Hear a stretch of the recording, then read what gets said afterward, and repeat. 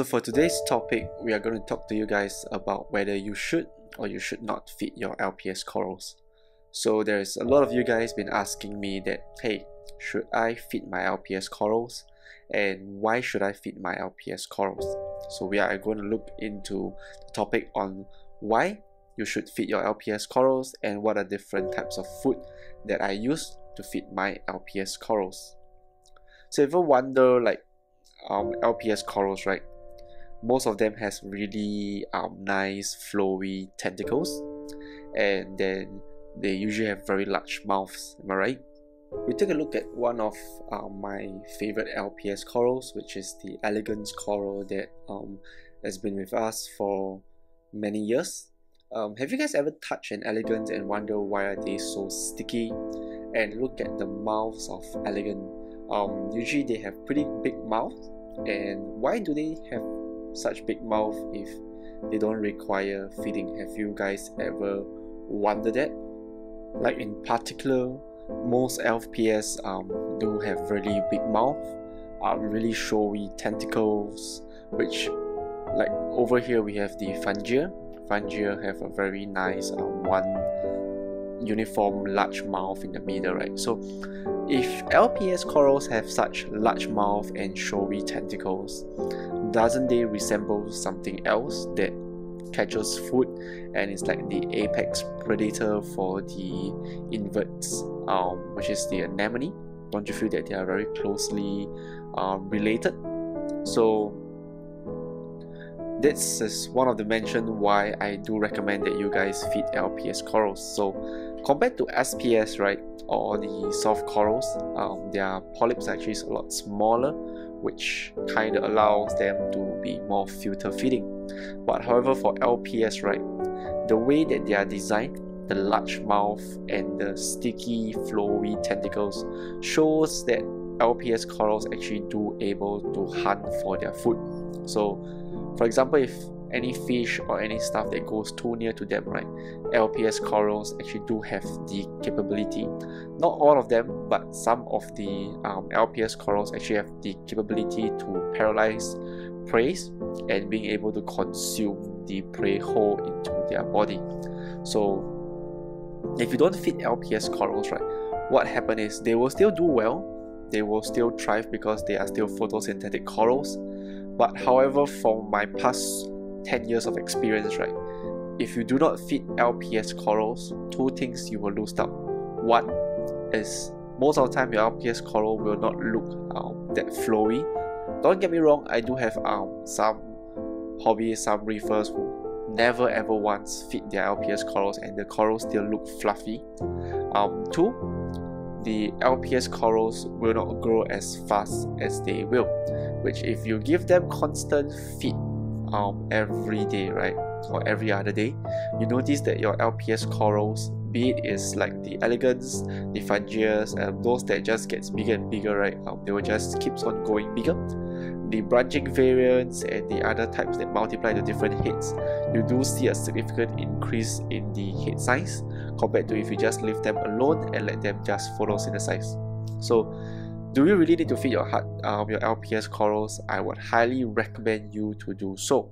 The next part that we will go into is what are the different types of food that you can actually use to feed your LPS corals, and what are the food that I recommend for you guys.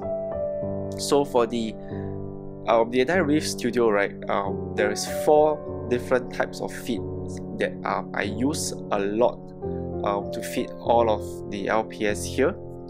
The first one that I will show you guys, right, is this product by Futian. So Futian have this LPS pellets, which is by far my #1 favorite food to use. Because why? The pellet size is good. You get very nice large pellet size, which you are able to turkey base them onto your LPS corals, and they kind of gives you that drastic effect. Whenever you put the pellets on them, right, you actually see them reaching out, grabbing it, and you will see them open their mouth and consume the pellets down, which is a really nice thing to see and nice thing to observe. Which the Futian LPS pellets is like one of the best recommendation that I do recommend you guys. I feed it quite often and a lot here in the studio. I do like alternate feeding for the LPS pellets. Highly recommend you to get that if you really want to go with a full LPS tank and you really like to feed your corals, right? This pellets is like one of the best pellets to go for. The second type, I don't really have it right now, which is, it's not really for LPS though. This is it's made by Vitalis. It's mainly made for anemone, which is the anemone pellets. So like I've mentioned way earlier in the video, right, that LPS is very similar to anemones.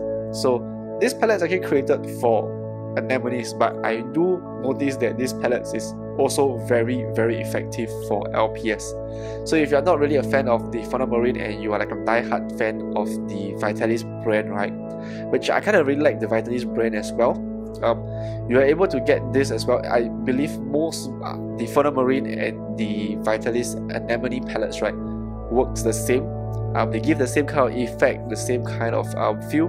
In terms of growth wise, I don't really see much difference in either one of them. LPS, they still are very slow growing corals compared to your SPS and your soft corals. So this is the other two that I would highly recommend you guys to go for. The third one is one product that I have shown you guys last week, which is the Barrel Reef Labs LPS Micro Pulse Coral Food, which is a very different feed compared to the other two that we mentioned earlier. This is a micro pearl feed, which, like I did mention on the other video, right, that you don't really get that very drastic effect from feeding them. Like you guys can see, right, when you base it down, it kind of look a bit like a very small powdered food. But however, this food is good for people who are the kind of people that don't really like to target feed your tank and just want it to flow everywhere, right? This is one food that I highly recommend you guys to go for. If you feel that every 2 days or every week putting your hand into the water to target everyone with the fauna marine or the anemone pellets is a huge chore for you, right, and you just want to broadcast feed into your tank, I would recommend you this third product, which is the Barrel Reef Labs, the LPS pellets. Really like them a lot. The pellets do not really cloud up the water. They do retain very well. Fishes do eat them as well. They do not foul the water, which is very important for broadcast types of food. LPS love them. I do see very good reaction with the LPS. So very different product that you will compare with the other two in front. The other two is more for people who really likes to target feed their corals. This is more for people who don't really like to target feed their corals, but once in a while want to do it. Most of the time just want to broadcast feed. The Barrel Reef Labs, highly recommended for you guys. The last feed is a little hack that I want to share with you guys. This feed is actually not made for corals at all. You don't really get it in coral stores or most LFS, saltwater LFS actually do. The third one is actually a fourth one, sorry, it's more of a more traditional but yet a trick. Have you guys ever seen people feed market shrimps, small shrimp meats to your LPS corals? I believe the older generation like us, we do use that when all these small LPS pellets is still not out in the market yet. Previously, many years ago, what we actually do is that we will cut up small prawn meat and we'll give it to our LPS as well. So that is a huge chore because you have to buy market prawns, you have to do it all over again, you have to cut them up, dice them up before you can actually feed it to your corals. So what I actually noticed that with freshwater keeping, right, they actually have this small little freeze-dried shrimps. They're like little super bars, really good size, frozen, dried up container, which is mainly used to feed like more carnivore, monster fish, arowana kind of food. They do have very good response with LPS corals as well, which is also way easier to feed. This food, right, it's freeze dried, so you can actually just open a can and just feed it immediately. You don't have to defrost, prepare, and get your kitchen and stuff so dirty. But however, because they are freeze dried, right, this little food here tends to be a bit dangerous because they are pretty sharp, especially during the rostrum area. So if you're going to feed it to fleshy LPS, right, do be careful that you do not penetrate or do not injure your LPS corals.